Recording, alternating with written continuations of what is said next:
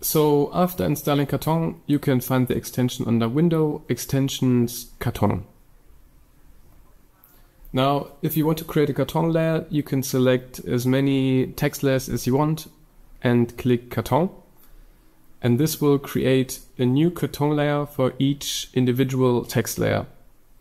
A Karton layer is just a shape layer with a custom effect on it. If you want multiple text layers to be inside one Karton, you can select your text layers, hold Alt or Option and click on the main button. This will create just one Karton layer and all the other text layers are included. If you already created a Karton layer and you want to include new text layers into this Karton layer, you can select your text layers and your Karton layer, hold Ctrl or Command and click the main button, and this will include the new text layers into the existing Karton layer. Now, if you want to delete your Kartons, just highlight them and click on the delete button. If you want to duplicate your Kartons, the best way to do it is by selecting your Karton layers and clicking on the duplicate button. If you have created a more complicated rig, you can also select all of your items, click duplicate, and it will duplicate all the necessary elements for this specific rig. Next, there's a reload button. So if you've created a Karton layer with a text layer and you rename your text layer, also change the label color, for example, you can click on reload and the Karton layer will rename and recolor itself. You can parent Karton layers to each other. So if you select your parent first and your child second and click on the parent button, this will parent the child to the parent layer. You can rotate, you can scale the child, and the child will always be on the left bottom corner of the parent layer. If you want to change the position, you can use this little handle here and drag it around the main parent button. If you want to delete the parent-child rig, you can select your elements and click on delete. This also works with a Karton layer and a shape layer, for example. And you don't even need a Karton layer, you can just click on a shape layer and a text layer, click on parent, and now the text layer will be parented to the shape layer. You can create master control layers for your Kartons. So if you have a bunch of Kartons and you don't want to change the padding individually, you can just select them, click on Master Control button, and this will create a new layer with a new effect on it. If we change the padding in here now, you can see that the padding of each individual Karton is now linked to this Master Control layer. You can see which Karton is linked to a Master Control layer by looking at the icon. You can have as many master control layers if you want. And if you want to delete the master control layers, you can deselect everything, click on delete. Now everything is deleted. Or if you want to delete the specific master control layer, you can click on the Karton master and click on delete. Now we have those two share width and share height buttons. If you created two Karton layers and you want them to have the same width and the same height, you can select both and click on share width and click on share height. And now they will share the same width and the same height, no matter how you scale them. If you want to change the position of this text layer inside of this Karton, you can click on the text layer and adjust the align text. And if you want the text to be left aligned, but be on the right side of the Karton, you can click on your Karton, go into text, go to alignment horizontal, and in this case, choose right. Now the text will be stuck to the right side of the Karton, but it will be left aligned. To change the padding of a Karton layer, you can just click on the Karton layer, go to padding and adjust your padding. You can also adjust the padding on each side separately.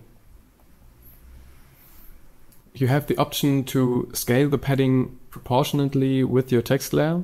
So this is turned on by default, and if I click on my text layer and scale it, you can see that the padding scales proportionately.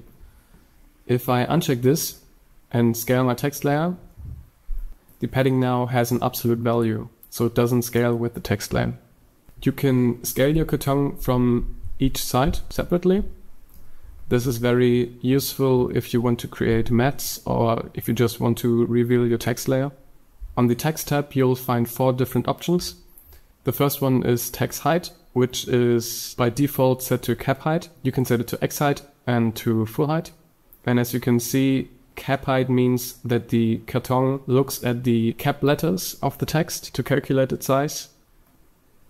With X height, it will use the lowercase letters to determine the size of the carton. And the full height, it will determine the ascenders and the descenders as well to determine its size. Then there is ignore additional lines.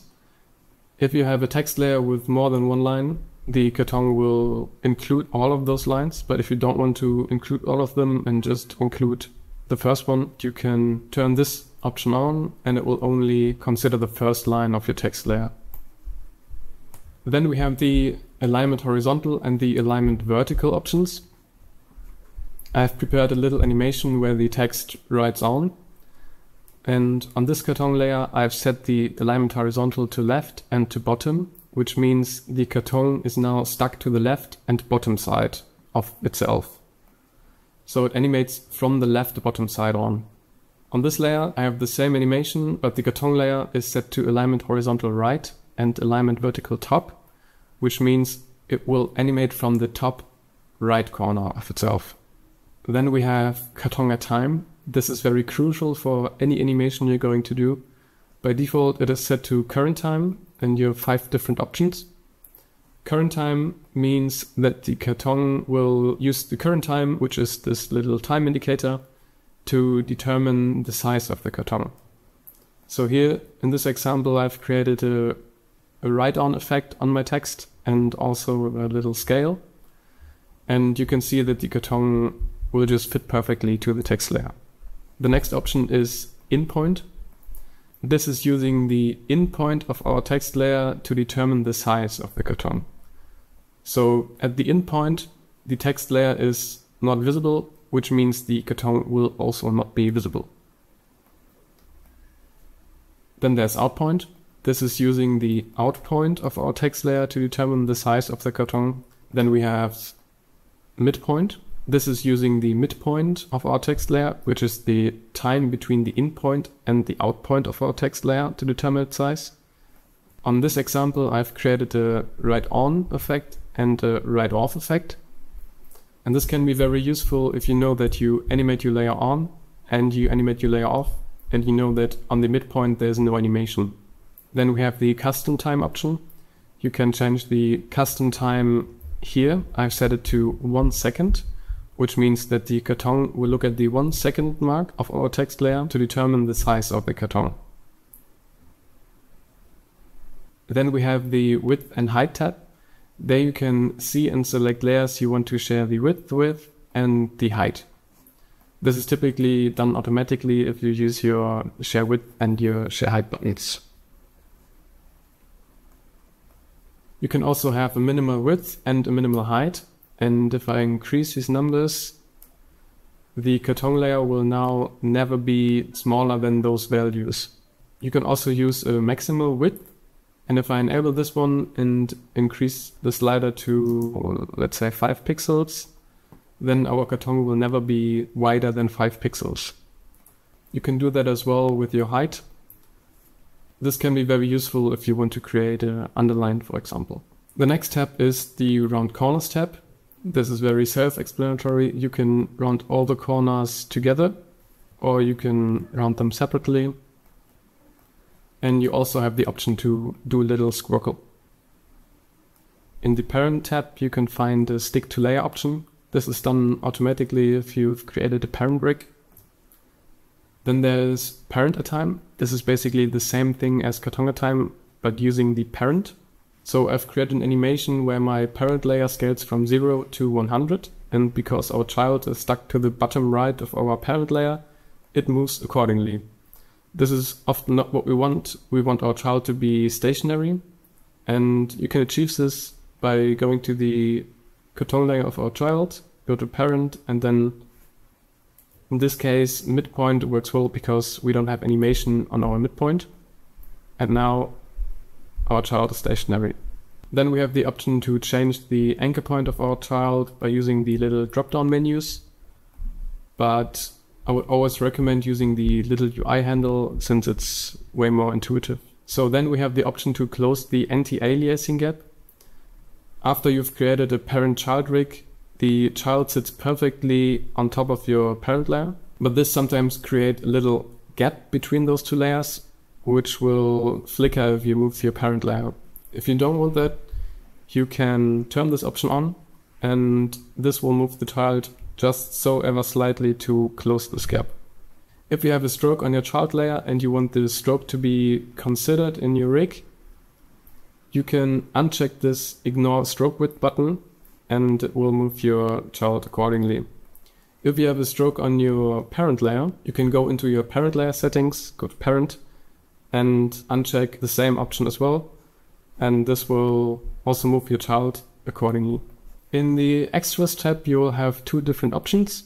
The first option is rotation mode, and you can choose between 3 different rotation modes. And when you rotate your text layer, you can see that the Karton handles rotation differently on each rotation mode. And lastly, we have exclude inactive layers.